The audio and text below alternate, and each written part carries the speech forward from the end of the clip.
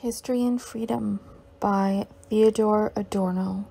Lecture 2, Universal in Particular, November 12th, 1964. Last time I talked to you about the philosophy of history. I should like to continue today by saying something about history as an academic discipline. In the course of this lecture, I shall perhaps be able to go some way towards persuading you that, objectively, history is possible only as the philosophy of history, a view that is not wholly without foundation. Moreover, any historiography that denies this is simply unaware of itself and its own requirements.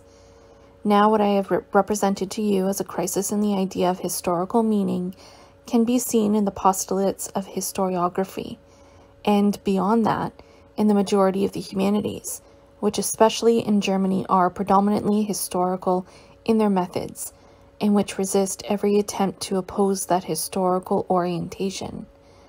Let me remind you of the dominant positivist tradition in historiography, which was first formulated in Ranke's dictum that the task of history, of historical research, was to tell how it really happened. The effect of this tradition was that increasingly it involved the outlawing of every attempt to understand history from above, and this meant the elimination of every element of history, every objective historical tendency, which I claimed last time was not derivative or secondary, was not merely the weird invention of philosophers of history, but was in fact what people immediately experience when they find themselves caught up in a maelstrom of the so-called great historical epochs.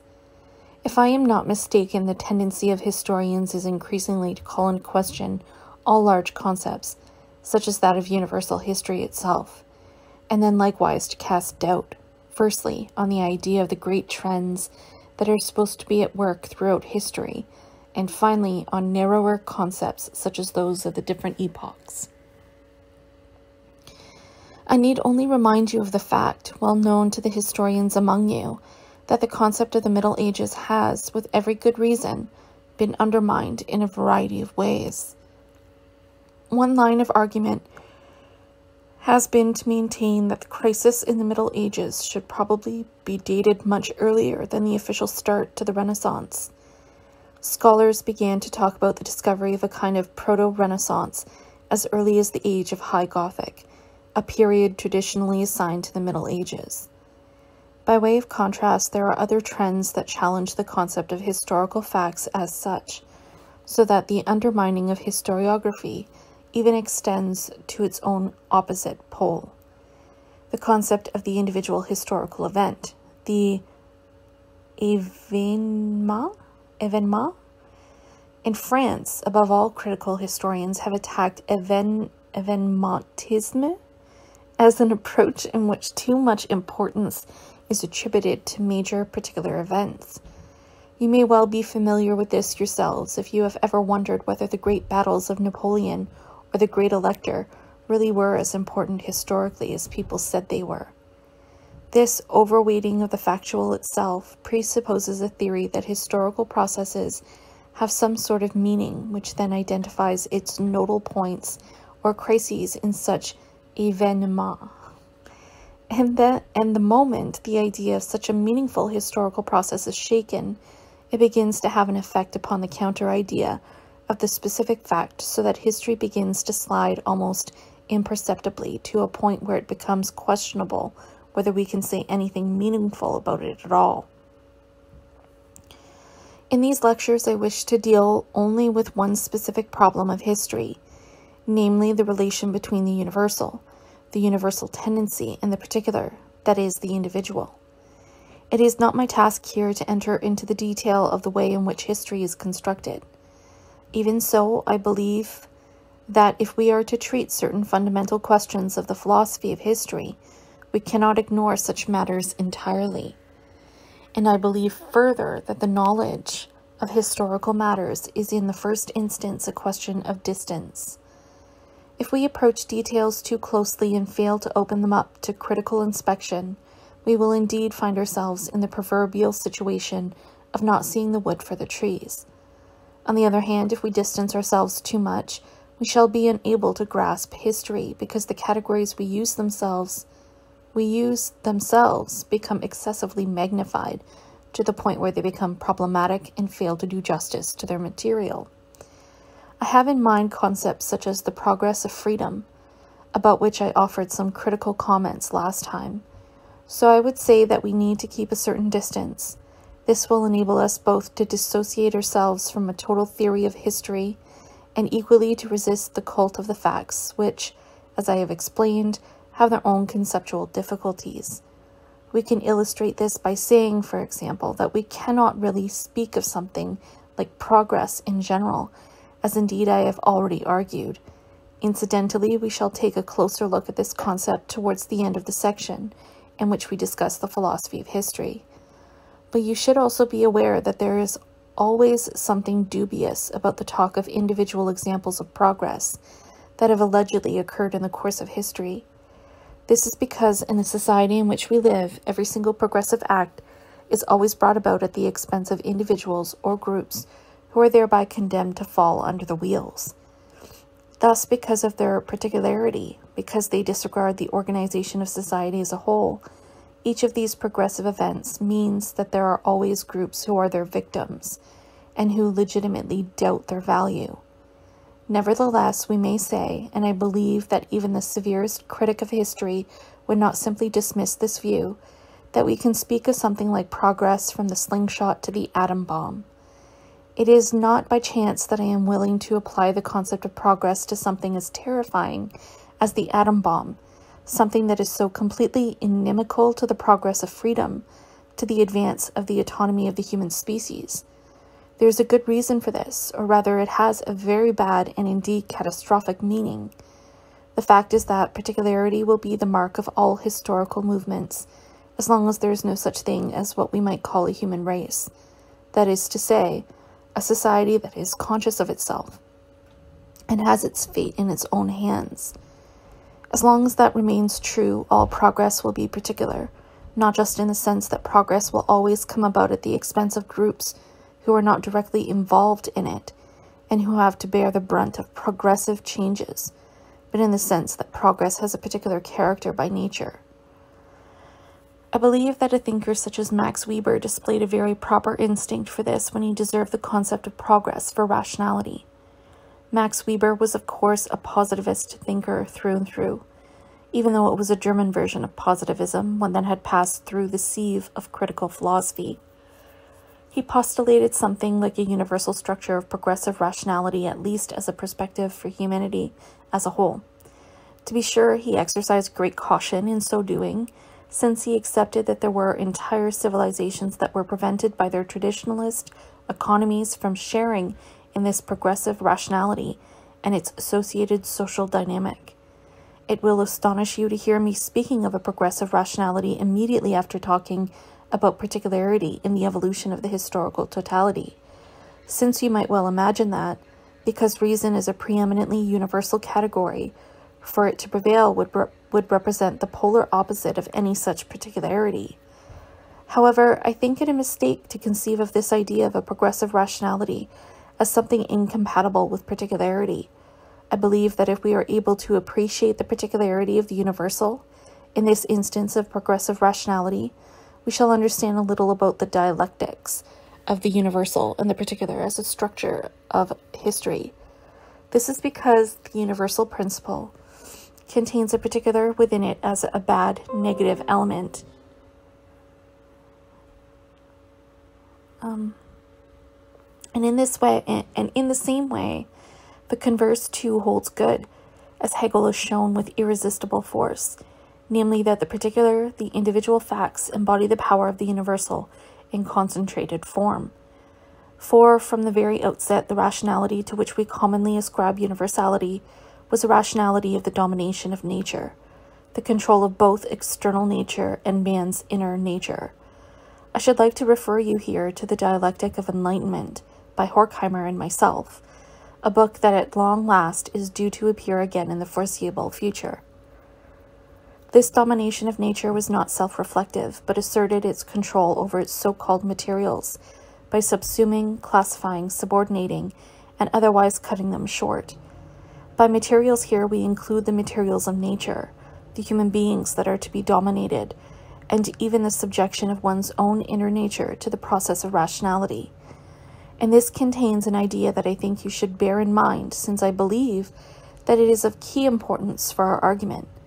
It is the idea that the principle I have called the universal principle, the principle of progressive rationality, contains an internal conflict. In other words, this kind of rationality exists only insofar as it can subjugate something different from and alien to itself. We can put it even more strongly. It can exist only by identifying everything that is caught up in its machinery, by leveling it, and by defining it in its alterity as something that resists it, and we may even go so far as to say something that is hostile to it. In other words, then, antagonism, conflict, is in fact postulated in this principle of dominant universality, of unreflecting rationality, in precisely the same way as antagonism to a subservient group is postulated in a system of rule. And the stage at which self-awareness might lead this rationality to bring about change, that stage has still not been reached. I should like to say more about this proposition that will probably seem to many of you to be wildly speculative, a piece of pure Hegelian idealism. Perhaps I can turn it the right way up so that it may appear a bit more plausible to you. But before doing so, I should like to add something in honor of the concept of universal history, even though I remain of the view that this concept too must be understood dialectically. By this I mean that we can say neither that there is such a thing as universal history, nor, as is the general fashion today, that there is no such thing. Instead,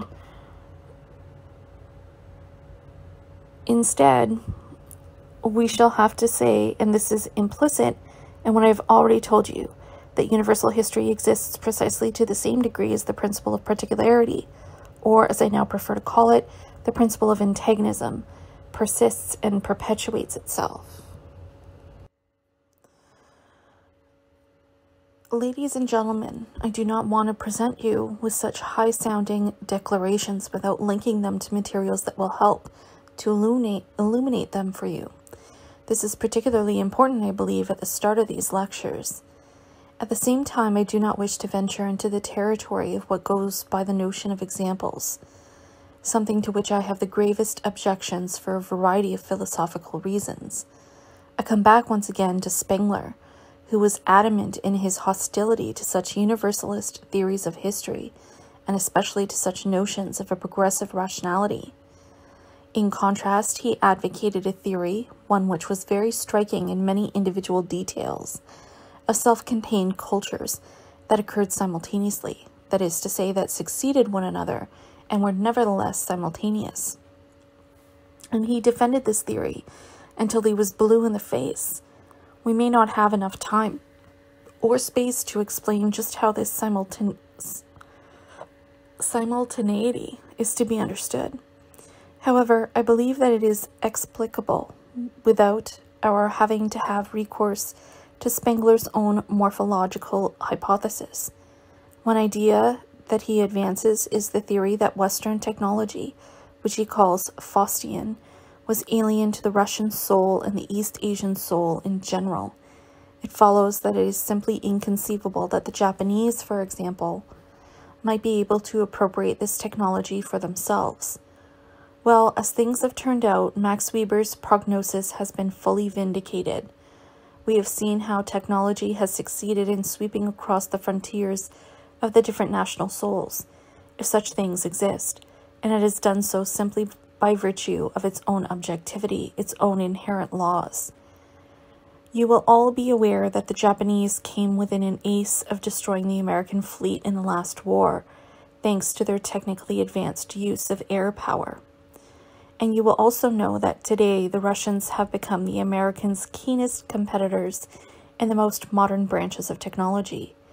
You can see something of a convergence towards a kind of universal standard at the level of technical rationality. And this is particularly marked in countries which had previously been excluded from what Germans think of as the pole of universal history.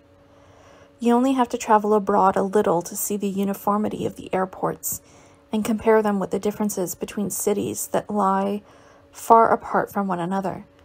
These differences then seem to have an anachronistic air, almost like that of a fancy dress ball. Once you experience this, it takes little to convince yourself of the power of this trend towards universal history. To this extent, there does seem to be an element of truth in the much criticized idea of universal history, at least in terms of its telos. And doubtless this element of truth can be traced back to periods in which such a universalist element did not yet exist, at least not one implicit in the processes indispensable for the reproduction of life and the social formations contained in them, or in the forms taken by the forces of production. I shall now come to the question that I put to you earlier, and that really cannot be sidestepped now. The question is whether this process of progressive rationality has to be seen as an absolute. I should say that this question is particularly important in the context of the discussions in the dialectic of enlightenment. This would not involve denying that there are great countervailing tendencies. The existence of outbursts of the irrational is not in dispute, only we must qualify this by noting that the so-called outbreaks of irrational or primitive forces in our own age have almost always been the product of manipulation. They have almost always appeared in the service of domination, rational or irrational domination, and must be understood therefore as integral to the growth of the techniques of rational domination.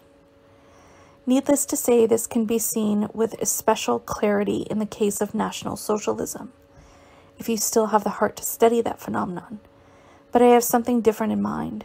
What I have said does not imply that we are bound to ascribe this tendency of which I am speaking to spirit as the agent of rationality in the abstract, as was the case in the idealist philosophies. And I should like at this point to pay my respects to Hegel.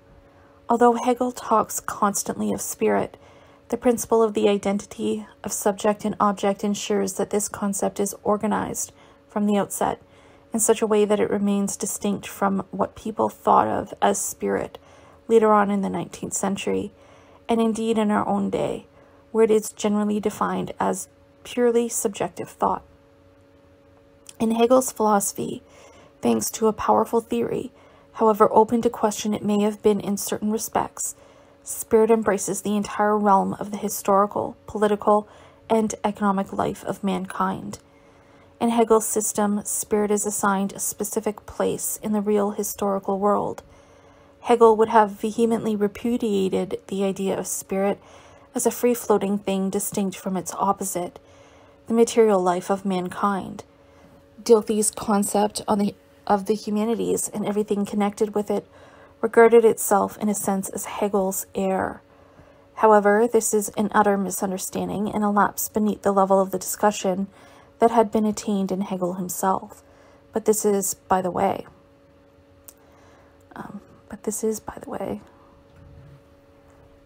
The sentence stops there. It seems wrong, but the important point here is that you should not think of the spirit of which I am speaking as something absolutely autonomous. It is true that the spirit has made itself independent, and it is equally true that through its potent instruments, logic and mathematics, it has freed itself from the conditions that brought it forth. Because of the division of labor into mental and manual work, spirit even appears to itself as something absolute and autonomous, as a method that includes its opposite within itself. But we should not buy into this view of spirit. The evolution of spirit as rationality, as the reason that dominates nature, or as what I have called technical rationality, in other words, the evolution of the technical forces of production in toto, is the product of the material needs of human beings, of what they need for their preservation. And the categories of the spirit constantly and necessarily contain these needs as the necessary elements of their form. Spirit is the product of human beings and of the human labor process, just as much as it informs and ultimately dominates human labor processes, as a method, as technical rationality. It is vital that we should not hypostasize the concept of spirit, but that we should instead see it in its dependence upon a concept of life, upon the need to help sustain the human life in which it has its roots. Only if we do this will we be able to understand how spirit in the shape of technical rationality could have contrived to achieve such a unifying control over the life of mankind, as has increasingly been the case. Spirit is no absolute first thing. The postulate that spirit is primary is an illusion created and necessarily created by itself. But by the same token, it is something produced by the reality of a life bent on self-preservation, something that postulates itself as primary only so that it may criticize existing reality or gain control over it.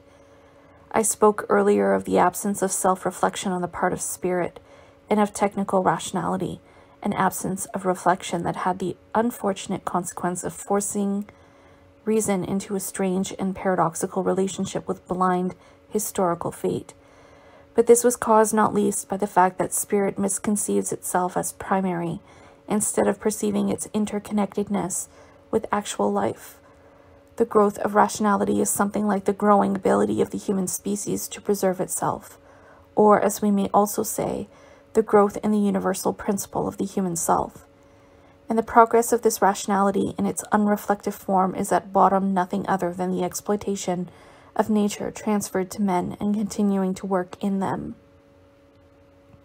However, insofar as it is this exploitation, and insofar as it is bound up with such concepts as exploitation, as well as with what is opposed to it and subjugated by it, this progressive reason harbors within itself an element of self-destruction. I told you about this last time when I attempted to portray the experience of the course of history as it is available to us in the here and now, as in essence the experience of its negativity, that is to say, as the experience of the way in which we are impotently dragged along in its wake.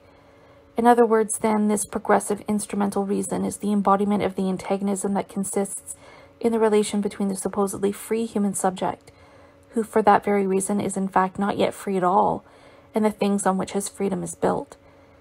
The antagonistic character of progressive rationality is the aspect of it that turns the universal that is in the process of asserting itself, into the particular, which causes such anguish to us who are likewise particulars.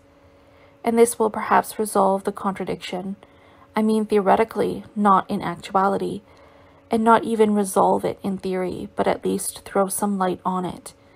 The contradiction of which I spoke earlier when I told you how paradoxical it appears at first sight for the universality of the historical principle, which is supposed to be continuing and progressing, and to be growing in strength, to be identical with blind fate. But if the enlightening principle of reason fails to become transparent to itself, if it fails to perceive its dependence on what is different from itself, it inevitably becomes transformed into the very fate that it thinks of as its own antithesis. This is the blind spot that acts as a jinx on the entire historical dimension of Hegelian philosophy. It brings me to the main difficulty of every theory of history, for the pre-critical consciousness which forms my starting point. I may remind you that I have already formulated this, and would ask you to be aware that in our discussions we have indeed gained this insight, by saying that in this pre-critical consciousness, the dominant prevailing universality can no longer be equated with the meaning of history, or indeed with any positive value. This is indeed the difficulty to which almost every form of consciousness, every naive form of consciousness, finds itself exposed. The danger of regarding as justified the supremacy of an objective power over human beings, who always believe that they are in full possession of themselves, and because of their certainty on this point, are highly reluctant to admit the degree to which they are merely the functions of some universal. For the moment they were to concede that they would, in a sense, cease to be in their own eyes what their whole tradition tells them they are. This is a great paradox, and I should like to encourage you to reflect upon it. On the one hand, the fact is, and I believe that I said enough about this last time, that our most immediate experience is that we are all harnessed to an objective trend, and it is hard to disabuse us of this. We may think, for example, of the situation of someone who is being persecuted, a typical fate in our time, who is being discriminated against and possibly exposed to liquidation because he is said to possess some characteristic or other that he doesn't even need, Or we may think of the much more harmless situation of someone who is looking for a job, and who at the very moment he hopes to find one that meets his own requirements and abilities, turns out to be biting on granite even in this age of glorious full employment, and ends up having to do something that is not at all to his liking. Such experiences, I would say, are absolutely fundamental. If there is any immediate experience, this is it. On the other hand, however, the moment you draw attention to this, the sciences, donning their full academic robes, so to speak, ask you what actually gives you the right to assume the existence of something universal. This universal is a metaphysical principle. It exists only in our mind, or only in your mind. Not mine, just yours. In reality, there is nothing but spontaneous individual phenomena, the individual acts of individual human beings, and this universal is no more than an idea you have let others foist on you. Nowadays, there really is something like a perversion of consciousness, a reversing of what is primary and what's secondary, which goes so far that, for purely epistemological reasons that have by now become automatic, we let ourselves be talked out of everything we experience at any given moment as the determining forces in our lives, and we are taught to regard them instead as a metaphysical sleight of hand. And in contrast to this, things that are really questionable, such as the primary character of individual human reactions, are treated by this so-called scientific mind as if they were truly primary and an absolutely secure foundation of knowledge, simply because they are supposed to be the basis of all our judgments. I believe that we would do well to obtain some clarity about this web of delusion if we are to have any hope at all, of, if not acquiring a firm basis for our understanding of history, at least clearing a path towards it. And having seen through this web of delusion, we shall perhaps find it easier to think of the concept of universality as negativity, a concept I shall turn to next time.